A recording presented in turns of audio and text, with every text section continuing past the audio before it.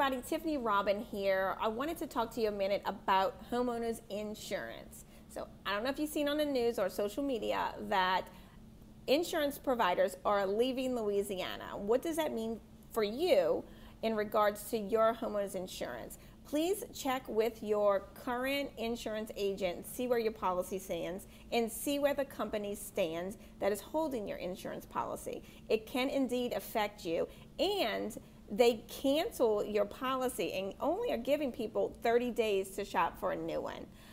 Please get with them because you may need to do things on your home like get a new roof or change a hot water heater, things like that.